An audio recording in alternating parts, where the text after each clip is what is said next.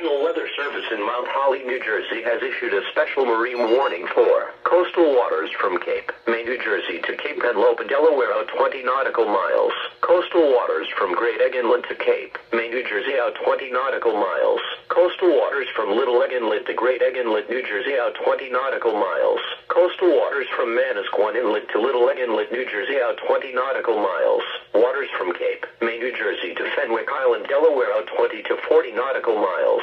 Waters from Great Egg Inlet, New Jersey to Cape May, New Jersey out 20 to 40 nautical miles. Waters from Little Egg Inlet, New Jersey to Great Egg Inlet, New Jersey out 20 to 40 nautical miles from 20 to 40 nautical miles. Waters from Manasquan Inlet, New Jersey to Little Egg Inlet, New Jersey out 20 to 40 nautical miles until 11 p.m.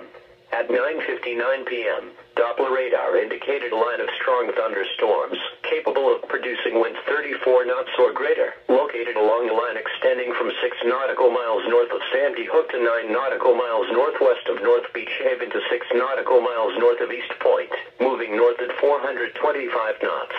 Locations impacted include Deepwater Reef and 5 Fathoms Buoy. Mariners can expect gusty winds, high waves, dangerous lightning, and heavy rains. Boaters should seek safe harbor immediately until these storms pass.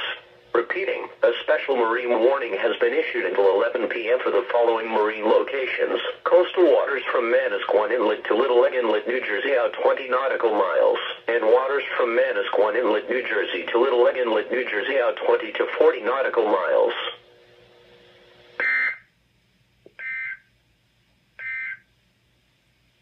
Coastal waters forecast from Sandy Hook, New Jersey to Fire Island Inlet, New York out 20 nautical miles.